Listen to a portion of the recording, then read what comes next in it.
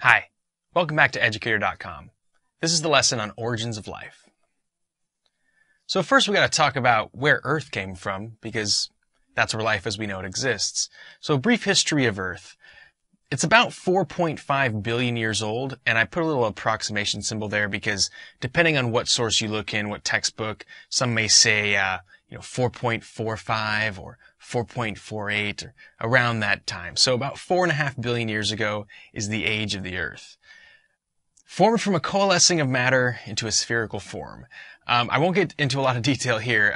You could take an astronomy course, astrophysics course, that could explain more details about that. But after the Big Bang, after the universe originated, you had a lot of matter coming together in different ways, forming the galaxies, forming stars as we know them.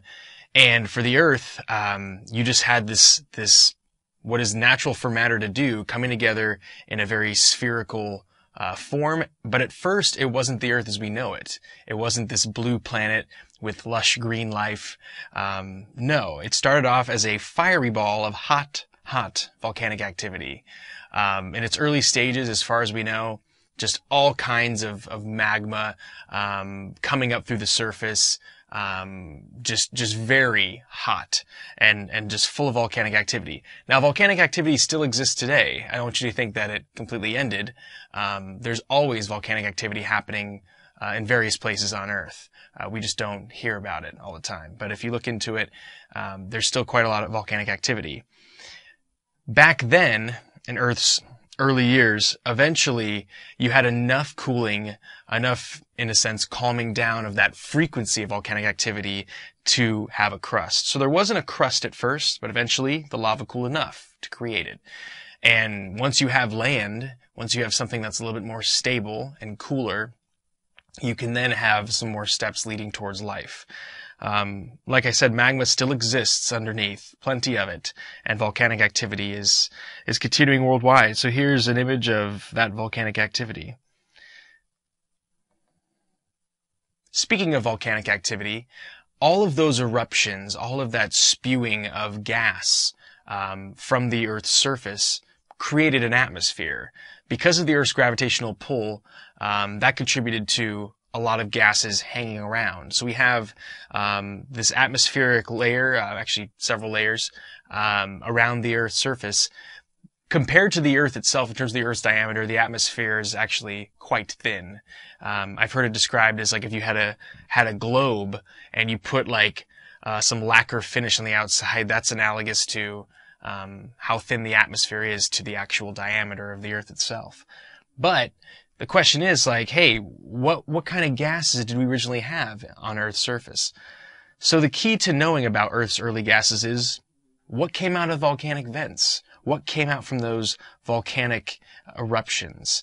And if today you were to go to where a volcano is actively erupting and you use some tools to measure, hey, what levels of what gases do we have coming out from this volcanic activity? Here's some of them, not all of them, but you would find carbon dioxide, water vapor, nitrogen gas, hydrogen sulfide, methane, plenty of other ones. And I didn't list them all here. There's actually a few other ones that I list on the next slide when we talk about Stanley Miller and Harold Urey. This little group of gases here does not support life. So the first atmosphere on Earth, and actually for a while, wouldn't have been able to support modern day animals, let alone most life forms on Earth. It would be toxic levels, not enough of the gases that support life. Speaking of not supporting life, this is not actually Earth's breakdown of gases. This is what we know as Mars' atmosphere. So check it out. Almost all the gas is carbon dioxide. You might think, oh, well, plants, they could get by. Well, this is actually too much CO2 level for a plant. You got argon, nitrogen, oxygen, and carbon monoxide. Carbon monoxide would be one of the other ones that you would find Earth's early atmosphere. That is, by itself, toxic. So anyways, gases from this time contained the elements, the building blocks for organic compounds.